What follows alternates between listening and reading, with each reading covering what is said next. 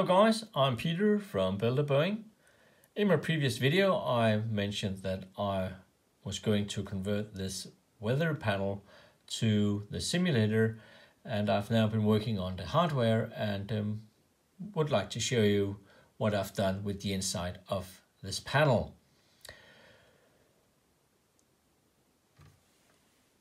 Let me just go through the functions here.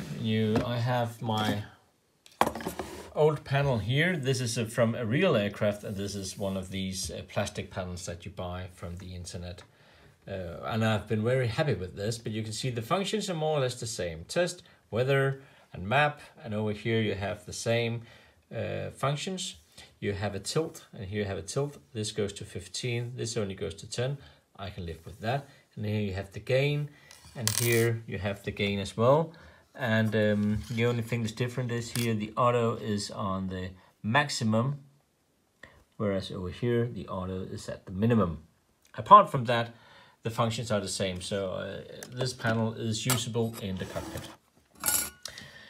It's a potentiometer with a switch here at the end.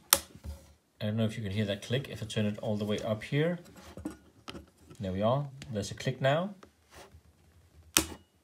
Because that's the switch, you need to click it into the auto position. And here is a normal rotary switch. Okay, so let's have a look at the inside.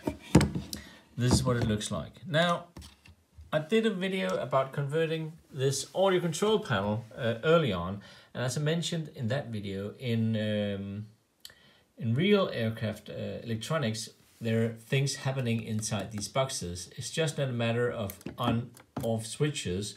No, there are things happening inside here, and signals go in different directions, whereas in the simulator, all the signals just goes to your computer.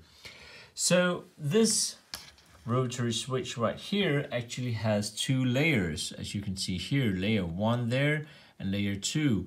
And the wiring was a bit special, because some of the functions were connected to layer 1, which I can't remember the exact functions, but let's just say here the normal and the map and the center was on layer 1, and then standby and test was on layer 2. And they were connected in different ways, but the strange thing was that if I tried to take the wiring directly into the simulator, it would short circuit sometimes. So I had to strip the wires from this switch and then do my own wiring.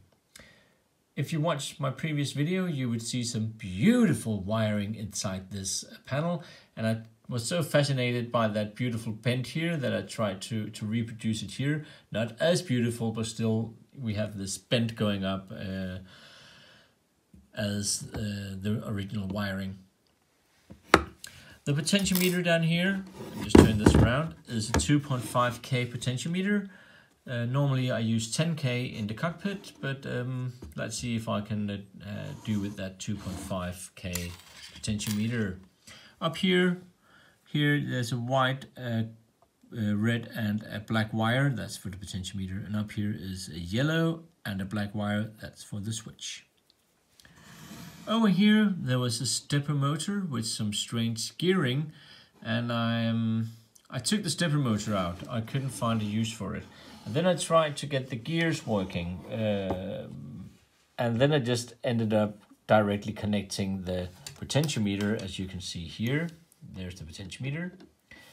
Connect that directly to the knob, like that. So I designed and 3D printed a shaft here that connects to the gears. That's on the end of this knob. And then I could put the shaft from the potentiometer into the same shaft here. This, I don't know, this doohickey.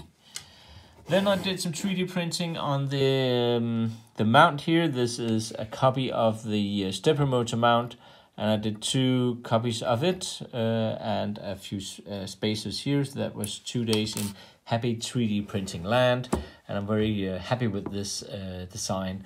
It feels sturdy and not that complicated. On the back here, set it around like that. On the back, I've used 2 DB9 plugs, as you can see over here. This one is for the potentiometers, and I'm using 3 pins over here, 1, 2, 3, and the 3 pins over here, 1, 2, 3, for the potentiometers, and this is for the switches. The yellow one up here is for the different switches.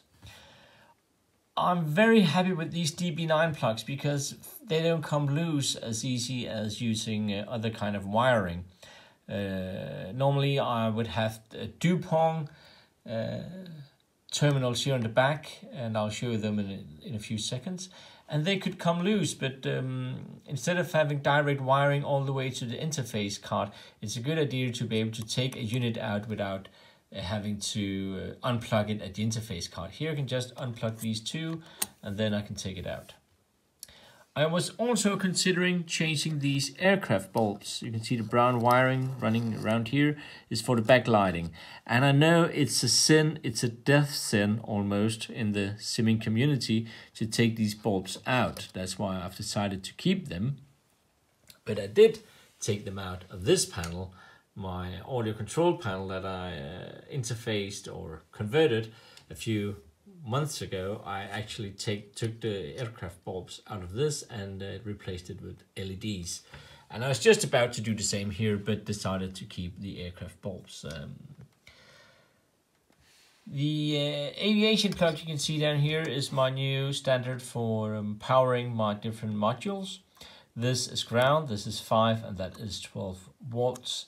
And that will be mounted on all the conversions that I'm doing from here on. Ground, 5 and 12 volt steady power. Whereas here on this audio selector panel, I have some 12 volts over here, but that's backlighting, so that's different. This is a dimmed signal. If I turn down the dimmer in the pedestal, the signal coming in these aviation plugs would not be a steady 12 volt connection. I hope that makes sense. So that's a way of making sure that you don't put the wrong things in the wrong holes. You should never do that.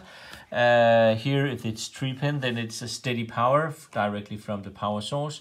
And if it's 2 pins, then it is a 12 volt LED dimming lights.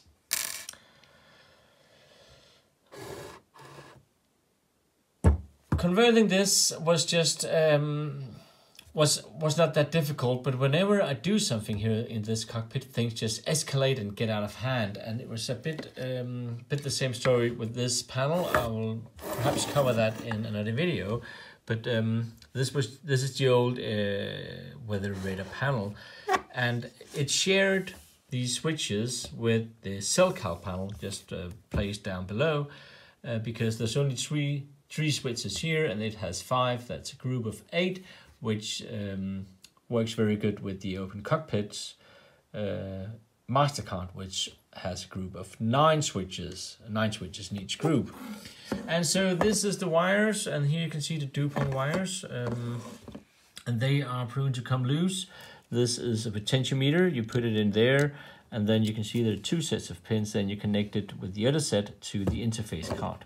But what happens, and that always happens, is this is the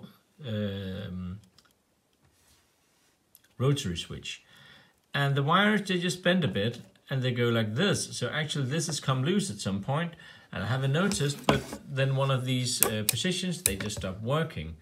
And that's why from here on, always get things enclosed inside a box, close the box, test it, interface it, and then whatever you do, nothing will ever come loose here. That is a very important lesson for me by now. Just enclose everything in boxes. Actually, I'm doing my transponder panel over here, and you can see I've 3D printed a box as well here, so that nothing will come loose once mounted.